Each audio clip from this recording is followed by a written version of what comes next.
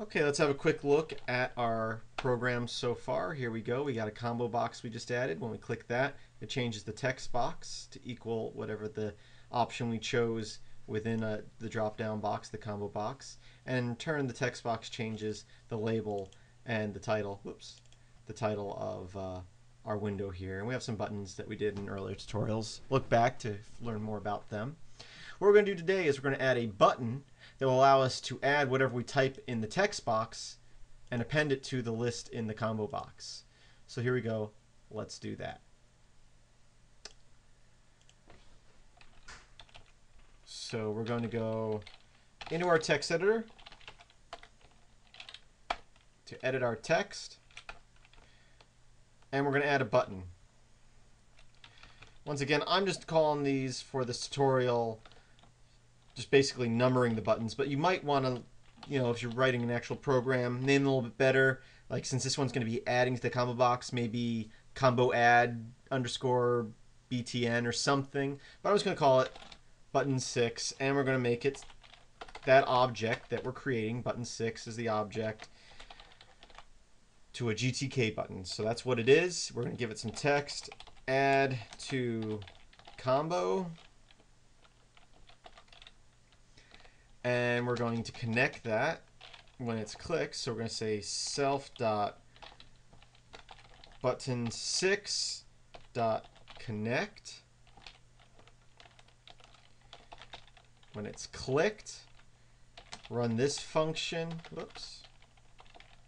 Function dot, we'll call it add combo. Okay, so we've created the button object. We've connected to a function. So things we have left to do is place it somewhere in our application and also create that function. Let's add the button first.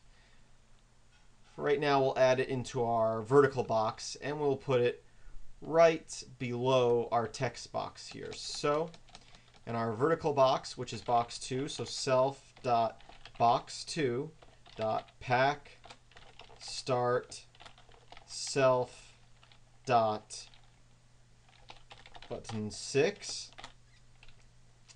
Okay, so it's now should be visible when we start up our application. Actually, let's do that. Let's start it up. Oh, well, it's going to give me an error because that we haven't created that function yet. So let's go create that function real quick. So define add combo self widget,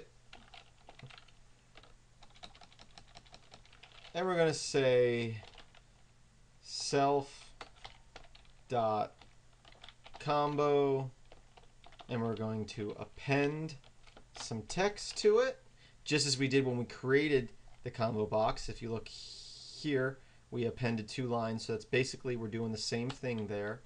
Let's go back up to our function here.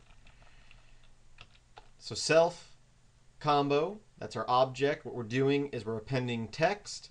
And what are we going to append? We're going to append self.textbox.getText.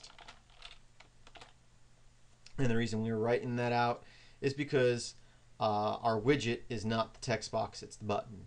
So if we did widget, it would give us an error because there is no get text for the button. So let's save that. We'll run it. We've got an error here. Oh, I did a semicolon instead of a colon. Let's fix that real quick.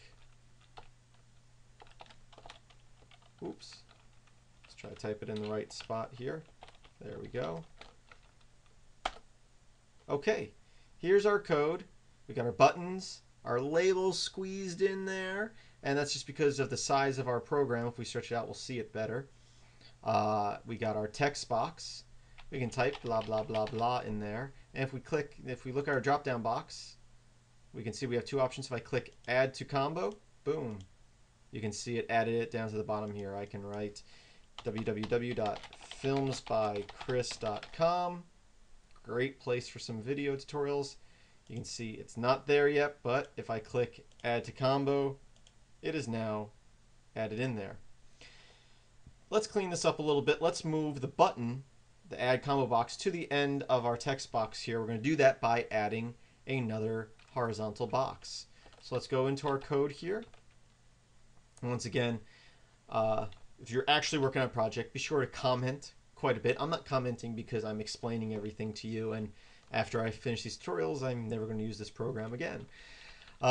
So we've got our first horizontal box and our vertical box. Let's add another box in here. I'm just going to call it box 3, but once again, you should name it something better so you are a little bit clearer on what it is, so when you come back to your code, and if you don't name it better, at least comment it.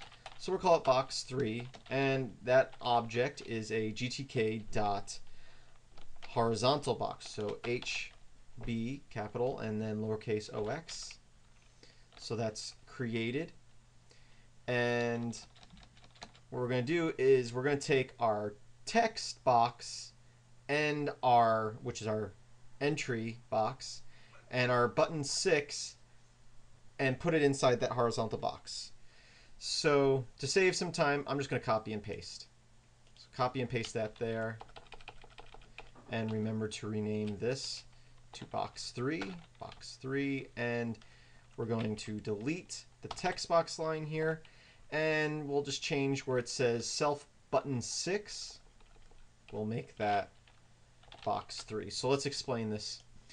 We're creating a horizontal box which has buttons 1 through 5 in it. But then we're also creating another horizontal box, and we're putting the text box, which is our entry box, and our button 6 into that horizontal box. And then we have our vertical box, which has our box 1, which is all this stuff. Then we'll have our label, and then we add box 3, which we just created right here, and then we have our combo box. Let's have a look at how that looks. We'll save it and we'll run it. There we go. So now this button is next to our text box instead of below it. So I can type blah blah blah, add, and you can see it added it. Now the stuff you add is not going to be saved into the code. So as you see, if we close the program and restart it, let's do that. That's not there anymore. If you want to do that, you have to save that stuff out somewhere to probably a text file and add it in later, which is actually something we'll probably do in the next few tutorials. I hope you're enjoying these tutorials on GTK and Python. I hope you keep on watching, and visit filmsbychris.com for more video tutorials like this. Also visit filmsbychris.com/IRC to chat with us in IRC. That's if you want to go through a web-based client. If you already use IRC and you have a client that you like, such as XChat or WeChat, or there's a number of them, we are on Freenode, and our channel is Films by Chris. Thank you for watching, and I hope that